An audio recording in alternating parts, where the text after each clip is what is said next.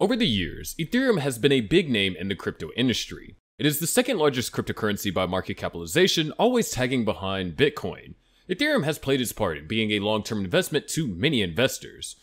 However, don't you feel that we're missing something about this lofty cryptocurrency?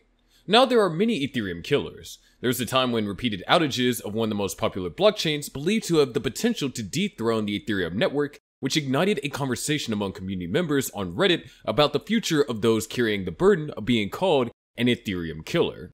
A member opened a conversation on Ethereum killers and questioned their ability to succeed in the current crypto space. According to the community members, those dubbed as Ethereum killers are unlikely to succeed because they do not get the same adoption that Ethereum does. The community member further argued that even if a chain becomes faster than Ethereum, the market capitalization of Ether is very high. Therefore, the crypto user believes that no Ethereum killer will actually kill Ethereum.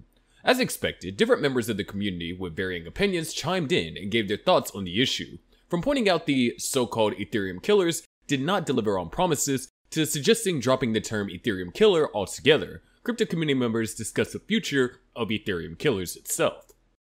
One member argued that there is no such thing as an Ethereum killer. The Reddit user believes that there is only Ethereum, and then there are other Layer 1 networks that fight for the remaining market share of the Layer 1 market.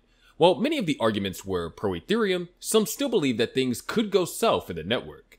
A community member said that the idea that Ethereum will never fail is ridiculous. The Reddit user argued that Ethereum's adoption doesn't mean that it's a done deal, as many argue that the space is still in its early stages. As a matter of fact, a post read, "We are either early and it's way too premature to call absolute certainties, or it's done and we're no longer early." As others contributed serious arguments to the discussion, some joined in to add a touch of humor since it was turning out to be a heated online debate.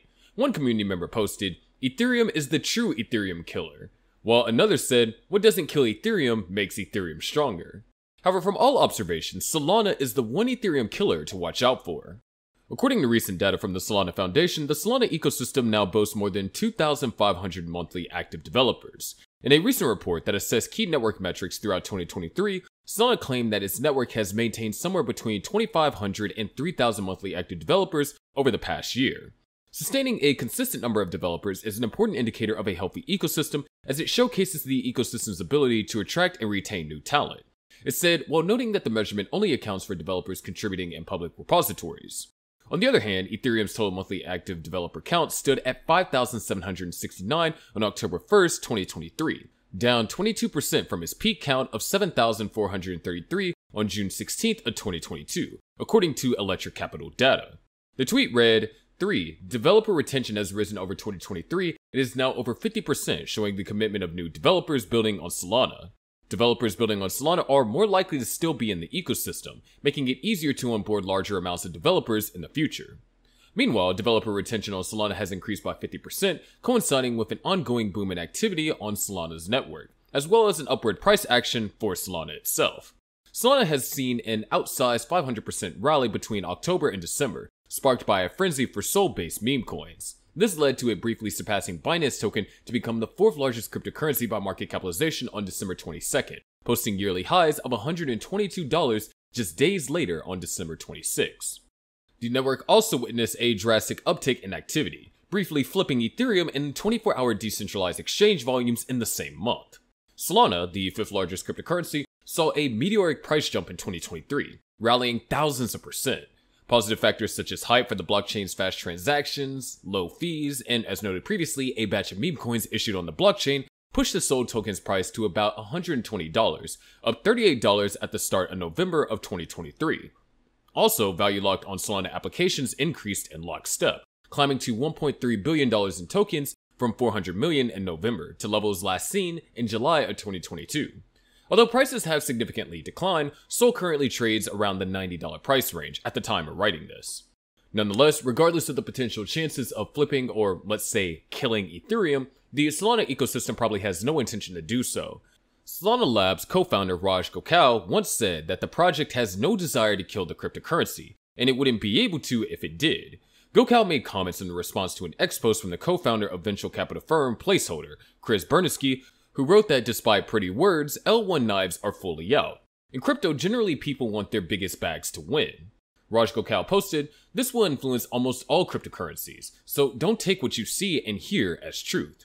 In addition, Gokal emphasized that it doesn't have to be a fight, as he argued that the goal for all people working in the crypto space should be to onboard every human onto Web3, and noted that "knives out" implies that we are trying to kill Ethereum. Ethereum cannot be killed. It's impossible, and it's already a beautiful force of good in the world, empowering millions and creating billions in wealth. Bitcoin is quite obviously the same.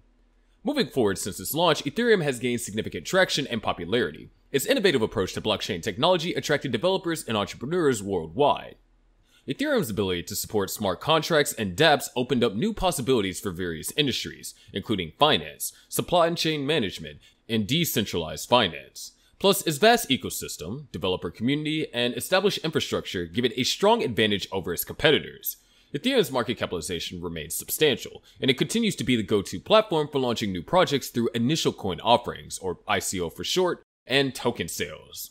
One of the potential driving forces behind Ethereum's continued relevance is the explosion of decentralized finance and non-fungible tokens.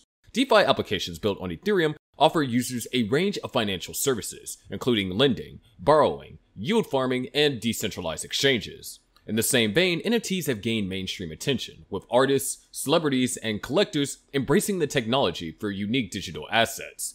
Ethereum's compatibility and support for these emerging trends have strengthened its position as a leading blockchain platform. The Ethereum community even recognizes the need for continuous development and improvement.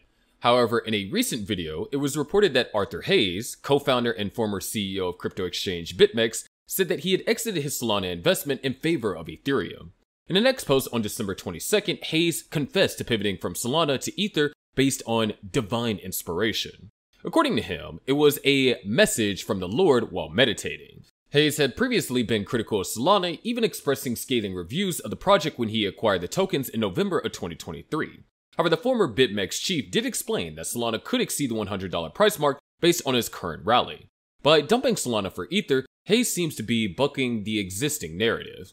Solana has outperformed Ether amid the current renaissance in the crypto market. Solana's spot price is up over 667% last year compared to Ether, which has only managed 88.5%. Meanwhile, Bitcoin firebrand Max Kaiser thinks that Solana is primed to implode. The popular outspoken crypto pundit predicted that Sol will crash down to $20, a more than 80% drop from its current price point. He tweeted, "Sol as coin alcoholics will 1. Lose 100% purchasing power versus Bitcoin. 2. Get the rug pulled a few times. 3. Time the market with serial losing trades that add up to net losses. We will pray for you, children." Earlier this month, the pseudonymous trader known as Altcoin Sherpa also predicted that Sol could soon decline to a price between the Fibonacci retracement levels of $84.50 and $71.67. He posted, "Sol, in theory, this should probably go up given all the liquidity that was collected. That said, I still think this one needs a bit more time to cool off. Wouldn't be surprised to see this come down to lower levels like the $70 to $80 range again." However, other traders predict that Solana will continue its hot streak. The pseudonymous analyst, known as Blunts, said earlier this week that Sol appeared to be forming a bullish reversal pattern on the 1-hour chart. He predicted that Sol would consolidate for a bit before launching on a parabolic rally. Neither Ethereum nor Solana is dead, but we never know what might happen to both cryptocurrencies this year. But you always need to watch out though. But that's going to do it for today's video. Make sure you click on the subscribe notification buttons, and we'll see you in the next video.